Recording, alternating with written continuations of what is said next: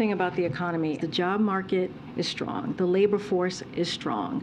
And that is not what we see usually before a recession. The president is going to get out there, as we have said multiple times, to make sure that he's talking directly to the American people about how we are delivering on our promises, delivering on how we're really taking inflation seriously, delivering on making sure that we're creating those jobs that the American people really need at this time. And so he's been on the road nonstop, and he will continue to be on the road nonstop. Seeing an economy that is going into a transition with more stable growth, more steady growth.